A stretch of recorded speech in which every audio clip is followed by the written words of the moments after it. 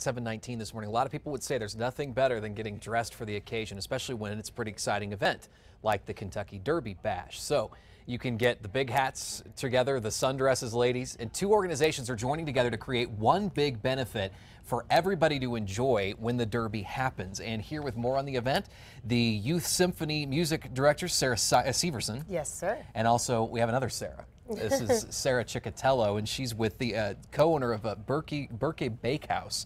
And you're going to talk about some of the refreshments that you've prepared, the specific desserts that you've prepared for this celebration here in just a second. But let's start with you, Sarah, and talk about the event. Besides the Derby, what can people expect? Great. Well, we're bringing the Kentucky Derby to Albuquerque, and it's going to be held at Equestrian State here in Albuquerque.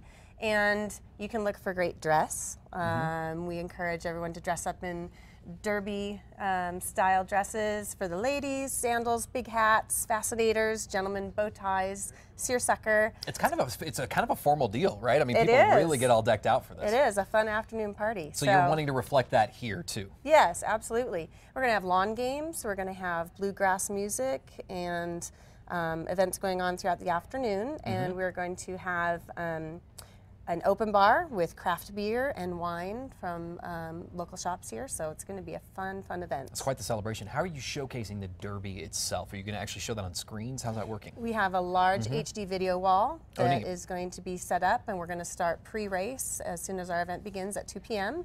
and have it on all afternoon, and some fun, friendly betting games. We're going to have some tents set up around the lawn game so people can have great activities for the afternoon. That's what I was going to ask. I'm not too familiar with the Kentucky Derby and as to how long it lasts, but this is an hours-long deal, right? The pre-race starts and they cover the history of the horses and the jockeys and of course the owners. And the race itself is quite short. I think it's, what, 2 minutes max? Okay, so that's a short deal, right? So but it's the party before yes, it. Yes, a big event with a great celebration. We'll talk in a second, actually in a couple minutes here once I speak with Sarah about where we can get more information specifically on how to attend. But that's coming up again when? May 2nd in the afternoon from right 2 to around 6. the corner. Yes. So about a week and a half-ish, something like that. Yep. All right, Sarah. Tell me about what you've prepared. I know there's a couple of specific desserts that you've prepared for folks that are going to be enjoying this event. Yes, in honor of the classic Derby drink, the mint julep, we created a macaroon. That's right here, right? Yes, that uses a mint buttercream, and hidden inside is a Kentucky bourbon jelly. Oh, wow. That's got to have quite the flavor, I would imagine. Yes, it packs a punch. We'll also have a mini strawberry shortcake slider and a petite chocolate pecan pie. That sounds delicious. Are any of the other ones here, or are these are other things that you feature at your shop? These are things that we feature at the bakehouse. Very, very neat. So how did you get plugged in with all of this? We like to support good local events, and Jessica's a longtime friend, and we want to help support the Albuquerque Youth Symphony.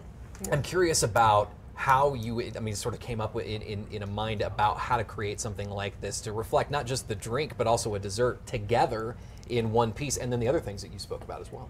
It was really fun. We just were inspired by classic Southern sweets and how we could make them small and petite and bite-sized, good for mingling and talking. And absolutely.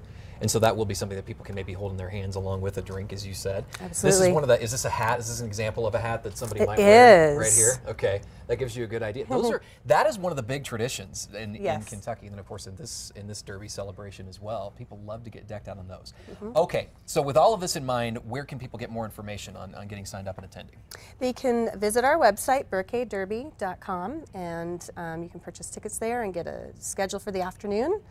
And we hope everyone comes out and has a wonderful afternoon with us, supporting music education in Albuquerque. And that's what the proceeds to go to benefit the Albuquerque Youth Symphony. Albuquerque Youth Symphony Program. We serve over 600 students in the area, and we give out a lot of tuition assistance each year for students who don't have access to advanced music education. Such a worthy cause. Enjoy the celebration, enjoy music too in the community. Absolutely. It's all together. Thank you so much, both Sarahs. We appreciate you being here today, and we look forward to hearing how the event goes. So you can get more information online, krqe.com. We'll be right back.